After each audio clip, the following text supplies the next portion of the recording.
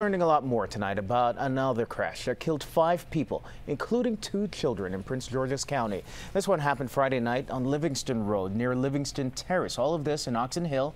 Diane Cho at police headquarters in Prince George's County with more and what she's hearing from people who heard the crash. Well, Candace, one man that we spoke to says the impact was so loud that it caught his attention from down the road. Police still haven't confirmed the identities of the victims involved in this crash, but we do know there were 5 people in the Acura that was stopped at the light on Friday night, including 2 children. But the only person who survived in that car is the driver. We're told by a family friend that she's in critical condition at a local hospital. Authorities say the driver of the Mercedes that slammed into the back of the Acura is in critical condition. A female passenger was pronounced dead at the scene, and a male passenger is expected to be okay.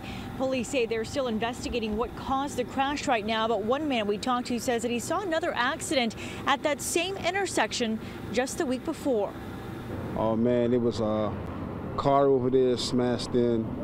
It was a Mercedes-Benz down there on fire, and it looked like a young lady laying on the ground right here, and it was a young lady and a guy landing over there next to that post. It was tough to look at, and then after that, paramedics came. They was working on a young lady on the other side of the car, and it was just, I never seen anything like that before.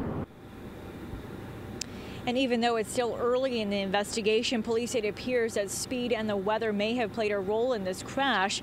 Investigators are expected to review the case with the state's attorney's office to determine if charges will be filed in this case. Reporting live tonight, Diane Cho, ABC 7 News. All right, Diane.